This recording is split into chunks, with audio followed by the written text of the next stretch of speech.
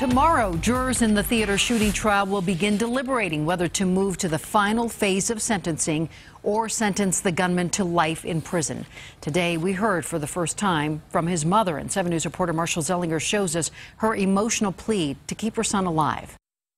I didn't realize that his loudest cry for help was his silence. For 3 hours, the mother of the Aurora Theater shooter on the stand, there to convince a jury not to put her son to death. She described old home videos and her son's childhood. She also told the jury about a phone call she had with her son's psychiatrist at CU, Dr. Lynn Fenton. But she focused on what was not discussed. Did she ever tell you she had concerns because he had expressed homicidal ideation?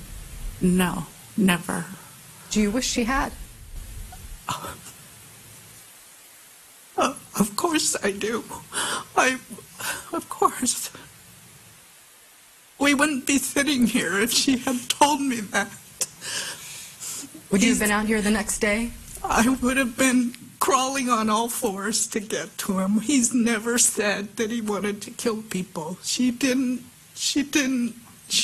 tell me.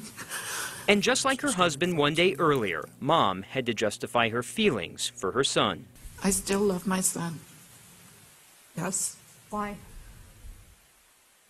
Because I understand he has a serious mental illness, that he didn't ask for that. Schizophrenia chose him. He didn't choose it. Marshall Zelinger, 7 News. Now, we have you covered all day tomorrow for the closing of the second phase of sentencing in this trial. You can watch it on the 7 News app. You can also sign up for breaking news alerts to learn when a decision is made in this phase.